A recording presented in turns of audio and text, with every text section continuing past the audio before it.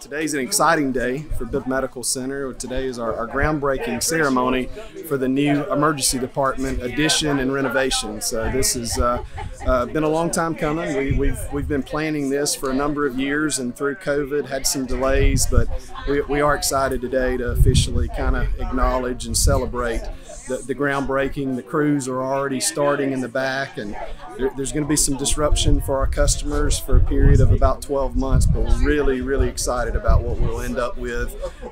New trauma rooms, expanded waiting areas, new chapel. There's some really nice features in this addition that we just haven't had access to before. So we're thrilled with the security improvements and the infection control processes that we're going to be able to do. But you know, being able to physically invest. Everything is through the main entrance of the hospital, so there's a tremendous amount of wayfinding once you get inside, but also additional signage we've added to the main campus to instruct people, you know, just use the hospital parking lot, come in the main entrance. There are two entrances on the front of the hospital.